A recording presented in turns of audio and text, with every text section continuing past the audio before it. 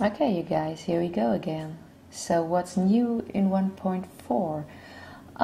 For me, this is a very nice update because there are some things in there I actually can use as a person who likes to read books on its reader. So they really did a good job here.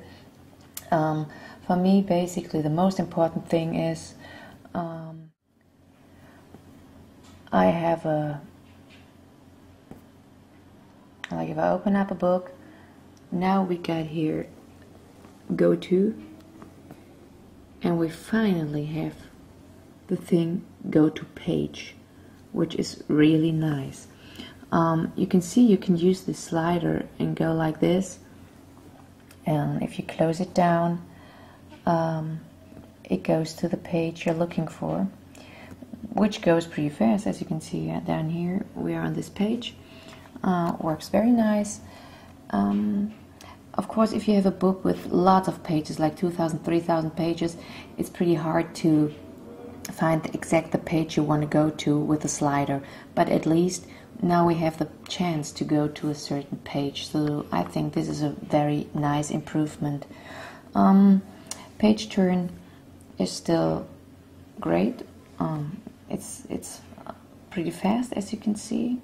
If I swipe it, the page turns. I think this has improved a little bit. I'm not quite sure, but it's okay. Like in Germany, we have certain letters that you don't have in America. So with the last update, they were displayed wrong.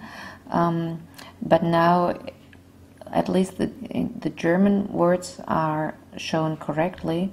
If I go to the library, and like this is one of these things, this Ö. This was, you had funny signs there when you had such a letter in there. This problem is solved now, so that's very nice. What else new? Well, they added an extra large font. So if you're having trouble with your eyesight, this is a very nice thing. You can choose now between 6 fonts, sizes. Sorry. So I show you. This is the. Oops. No, come on.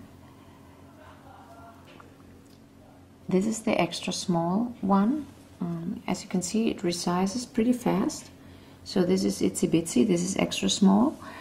And now, if you go to extra large, I mean, this is really extra large.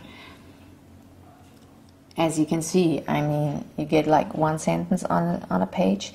But if you really have trouble with your eyes, this is awesome. I mean, it's crisp, it's sharp, as you can see, and it's really large. I usually stay with the medium size. That's okay for my old eyes, and I get along with that size really good. You see, the resizing is pretty fast. Page turn is pretty fast, so I think they improved they tweaked it there a little bit.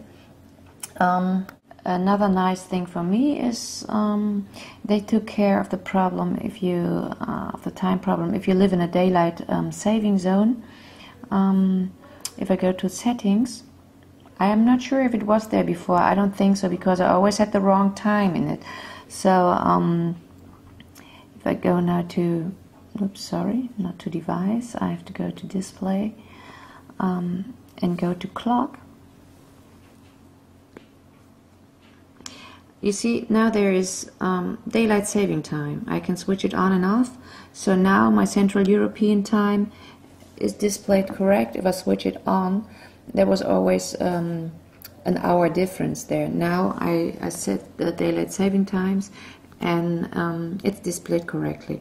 This time I have to say I'm really very pleased with the update. They didn't do lots of new things, but what they did were things you can really work with. I'm not quite sure about the Wi-Fi settings, since I'm outside the US. I don't have an AT&T network here, but everything else in this setup, in this new firmware, is working for me great. I have a go-to page now, which I was really looking for. I have a new text size, which is very good for people that have a hard time reading the small letters. It has become a little faster, resizing text and opening up books. The problem with the wrong displayed characters has been solved, which is nice for people that have these kind of characters in their letters in their language. I have a daylight saving time, so now my time is displayed correctly. So this is an update I can live with and I really like, and I'm sure they'll come up with more great updates in the future, and they're really working hard to please us. I mean, they're doing a great job, and this update is for me thumbs up. This is a good one. So that's all for now. See you next time. Bye bye.